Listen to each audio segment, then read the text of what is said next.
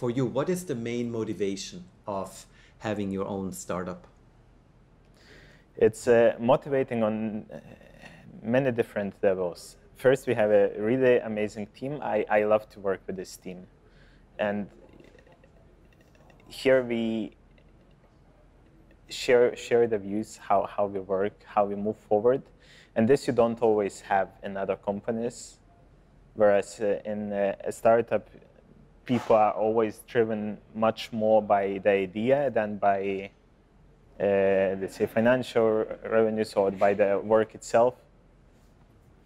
So that's one big factor. The other factor is that I like to feel that I can do things.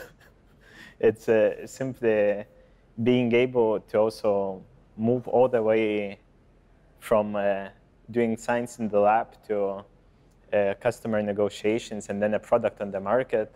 That's really powerful, and that's motivating me daily. That's really encouraging. And I think it also allows our whole team to experience that. So everybody has seen the whole cycle, from some experiments where we mix the chemicals to the end product in the end, and that's really encouraging.